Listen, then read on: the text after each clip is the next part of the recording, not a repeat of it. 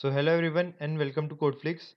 So if you are making a website and you have three pages in it and you have to include a navbar which is fixed on every page and is same. So there are either two options for you. First is that you can hard code your navbar for each page, the same code to be written on three pages, or the second method is that you can include the navbar in each page. So what you will do is make only one file and include it in all the three pages which you will be needing. So today we will see the include method and then we'll include the partial templates using that include method. So,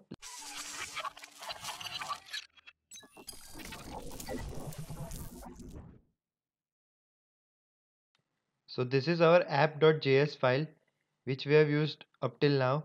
So there is a profile page, there's a contact page, and there is a home page. So I've already started running it. So I'll open the browser and type the localhost. So this is the home page, and if I type profile in the URL and give a name Tom, then this is what appears. And if we want to check the contact page, then here is the contact page. Now, what if we want to include the navbar in each and every page? So, what we'll do is we'll include a partial template. So, for that, first of all, we'll create a new folder called partials in the views folder.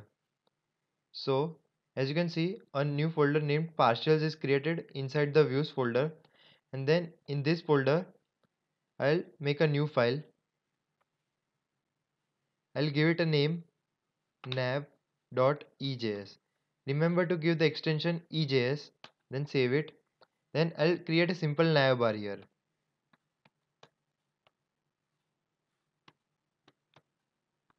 So this is a navbar, nav tag, and then I'll give simple ul tag, and inside that I'll give two simple li tags. First is for home, I'll close this, and second is for contact, and I'll close this again, and then I'll give an a to this to make it a link, and href. For now, I keep this a empty and doesn't give any link. Close this. The same will be here. A href. Close this and close this A. So our navbar is ready. So now we will use the include method to include it in each and every page. So first of all, I'll look at the contact.ejs page. So here in the body section, just when it starts, I'll write here the opening bracket and the percentage symbol. Remember in the profile page, we use this opening bracket and percentage symbol for template engines. We don't need the equal to because we don't need to put data. So we'll need only this opening bracket and percentage. So I'll use that. Then I'll close that using percentage and closing bracket.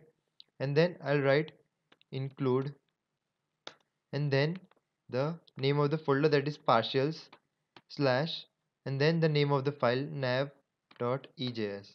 So that's it.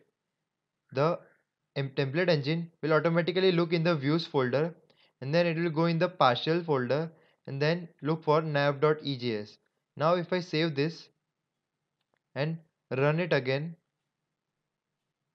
if I refresh this, so you can see a home and a contact nav is created. So I'll include it in every page. So I'll go to the profile page and I'll do I'll copy this line, select this and copy it as it is here also.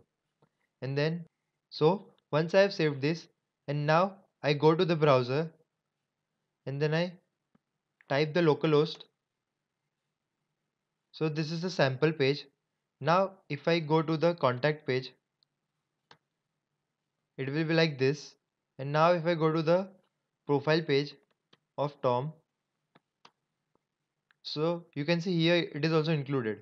Now if I want to make any changes to the navbar, let's say I want to make this link working.